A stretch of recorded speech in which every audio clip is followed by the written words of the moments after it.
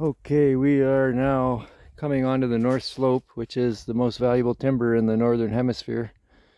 You can see the ribbon here, ribbon there, and just keep following the level line, the contour, back into the east slope where we've been working the past 5 years near our cabin and infrastructure, just to keep the fire away, hopefully, when it comes to a dull roar. But here you can see the ribbons here going now into a ravine, but they're staying along the contour, and it's going up till it hits the level line and then across the ravine on the contour. So we're going to be able to trap moisture in the swales on the contour, just like contour strip farming that my teacher Bruce Baker taught me years ago.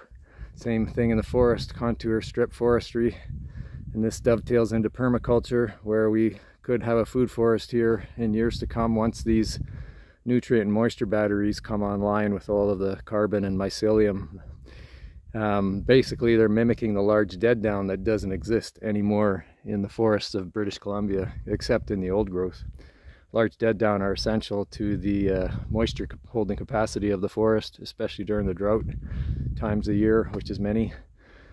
Anyways, we don't have the large dead down, so we have to mimic them with the Swales on Contour, the Swales on Contour. So yeah, you're going to see this transform now. We're going to bring light from the canopy to the forest floor at about 30%.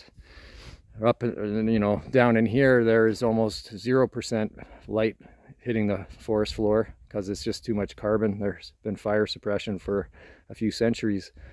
So we have to thin it now and get it back to natural stem, uneven managed stand of a healthy forest, so we can have clean water and healthy fire and etc.